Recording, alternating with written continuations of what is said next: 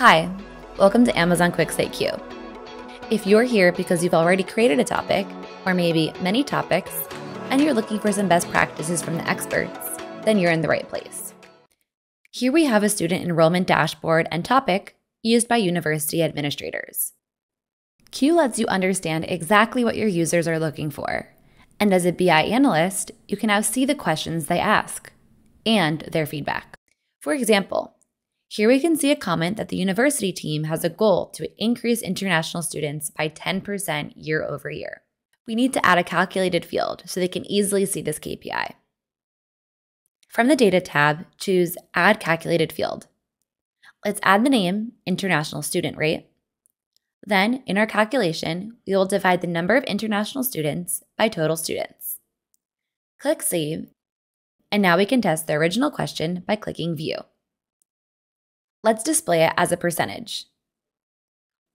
We get a KPI showing that the university has increased their international students.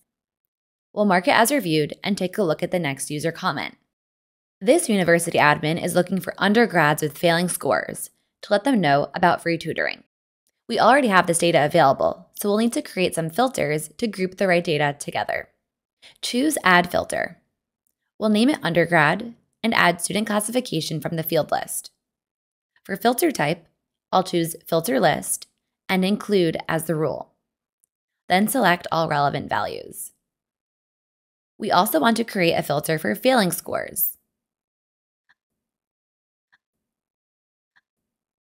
Let's go back to the question and test it out. Now the admin can export this list and let the students know about free tutoring. Mark it as reviewed, and let's go to the next comment from the university team.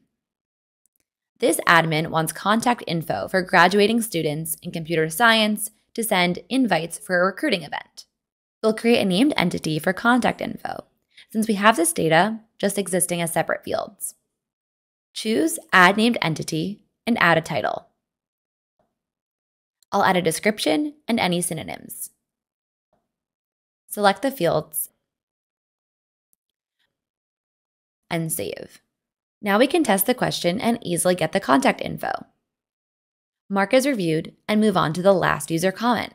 We can see they are requesting a default visualization change. Let's change this from a table to a scatter plot and format cost as a currency. We'll mark as reviewed and we're good to go. Great. We've reacted to direct user feedback to help them get the answers they need to support their business and make students successful. To learn more, take advantage of available workshops with our product experts to make the most of your Q experience. Reach out to your account team to get started. Thanks for watching.